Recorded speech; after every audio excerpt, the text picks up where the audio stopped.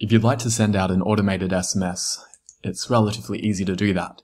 You set up a workflow rule the way that you normally would with the appropriate triggers and conditions. And then to send out the SMS under Instant Actions, you choose Create Record and create a smooth message record.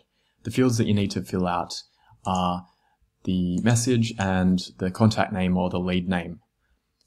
For the smooth message name, you can put in anything that you would like in order to be able to link, just so that you can tell as a visual reference. It has no meaning besides you being able to look at it. And then for the owner, you'll generally want to link it to the contact owner. To include merge fields, you press hash and it will pull up all of the fields in that module.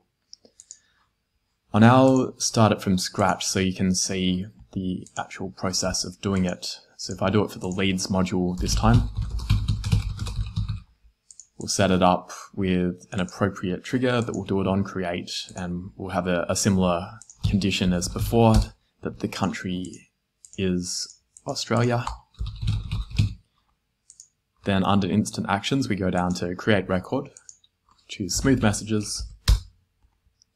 We'll put in lead welcome message, and we can include merge fields here. We'll choose the lead owner as the smooth message owner. We'll link the lead name, we'll link the message, and we'll say something like, hi, first name, great to see your interest.